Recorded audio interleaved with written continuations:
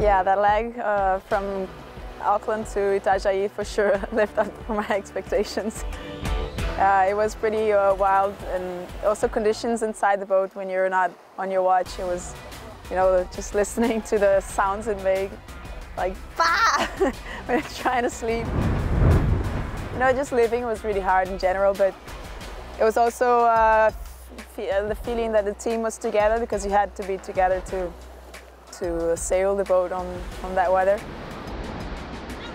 For me, it was the hardest, but it was the coolest part of the race for me, because I can remember the acceleration of the waves. It was so cool, and that feeling there was always something going on, and you know, the feeling of achievement also after we've done it. I think it was very big.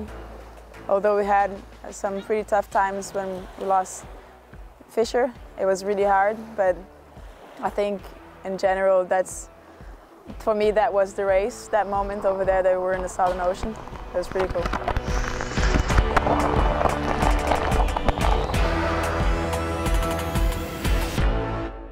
Oh, a lot of things surprised me, because it was the first time I did in the race, and honestly I knew nothing. I knew very little, and when I went to the leg 2, I've never been on a boat for more than, I don't know, 5 days, like offshore. So it was pretty, not scary, but it was like, oh, how is it gonna be? And it was more or less like this for the first 5 legs or 6, and then I had started getting a feeling like maybe I know more or less what's coming.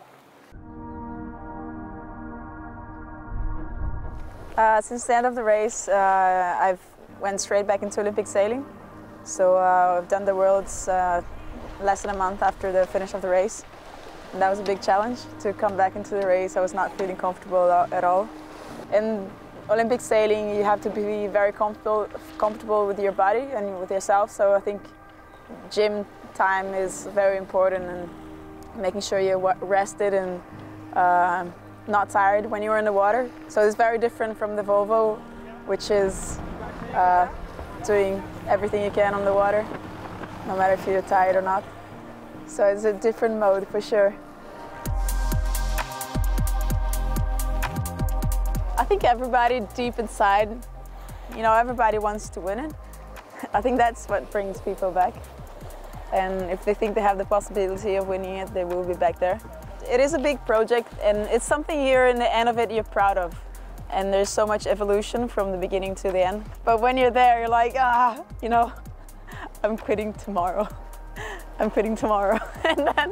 and then you finish the leg, and you're up for the next leg. And yeah, and then it goes.